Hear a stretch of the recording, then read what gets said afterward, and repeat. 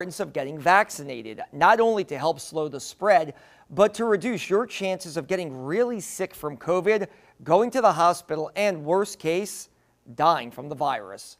Today, Governor John Bel Edwards tweeted this, saying, quote, "We've lost 15,102 Louisianians to COVID, including 29 individuals just yesterday. We've lost 0 Louisianians to the COVID vaccine.